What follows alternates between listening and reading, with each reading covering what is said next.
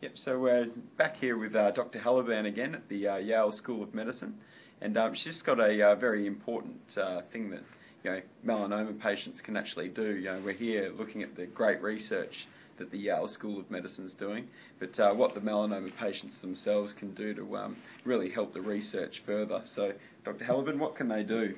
So, what the melanoma patient can contribute a lot for the research is, one, to consent and agree that their tumor will be used for research.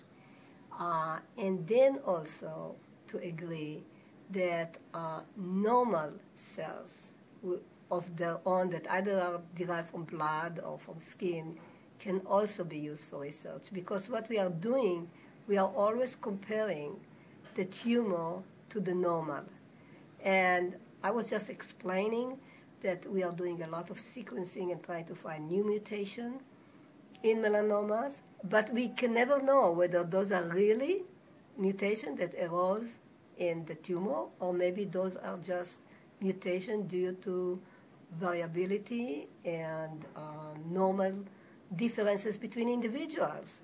Because actually, we have another scientist here at Yale who sequences DNA from people that are not cancer patients, and he already determined that every person goes around with at least 100, in the order of 100 different changes in their DNA that are unique to that particular person and not shared with others. So therefore, we have to have both. We have to have the normal DNA and the tumor DNA to find out the difference.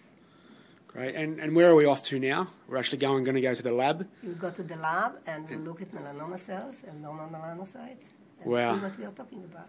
Wow, let's go.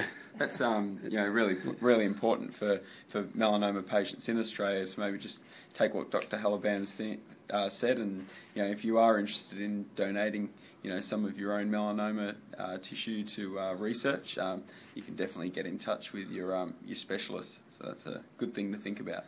Okay, so let's go to the lab.